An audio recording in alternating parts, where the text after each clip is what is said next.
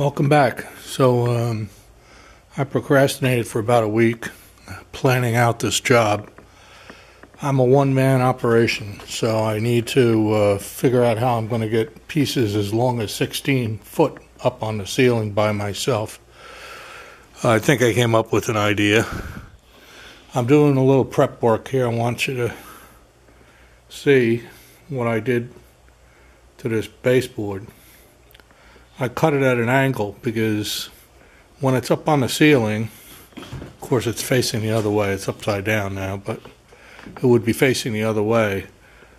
This corner up on the ceiling interferes with the joint compound, spackle, stuff, junk on the wall or round edges on the wall where they spackled.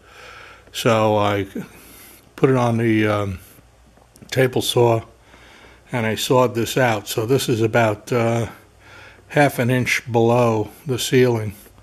When it's up on the ceiling, it'll be on the wall about a half inch below, so it won't, all that junk on the wall won't interfere.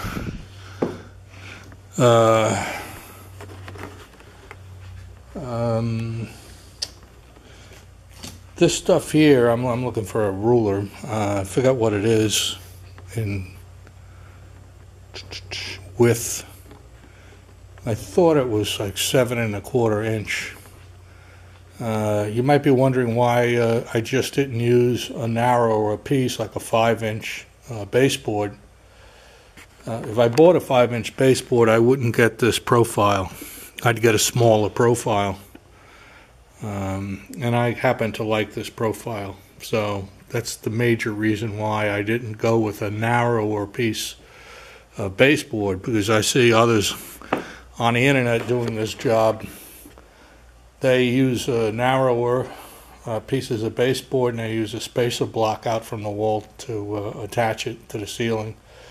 I could have also ripped this down to 5-inch, 5 1/4 inch, but I'm going to try it this way first, and we'll see what happens. I also wanted MDF, and this is MDF. I think I mentioned it's plasticized. It's probably PVC over the top of this.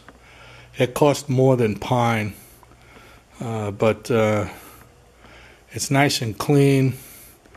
It's flat and it's straight, and it isn't going to expand and contract like wood would. Pine. So that's the primary reason I bought it.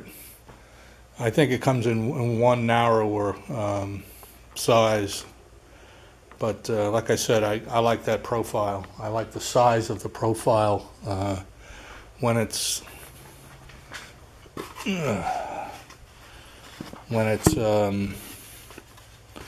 up against like that.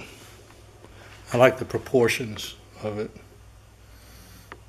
Everything's upside down, I'm sorry, but that's the way it is. So that's the primary reason I'm going with that. Now I've already cut, this is a test piece for my first corner. I've already cut 2 pieces. I fitted it into the corner. It's not 90 degrees, it's like 92 91.5 degrees. I want to show you my one-man operation in the house. Let me shut this down for a minute.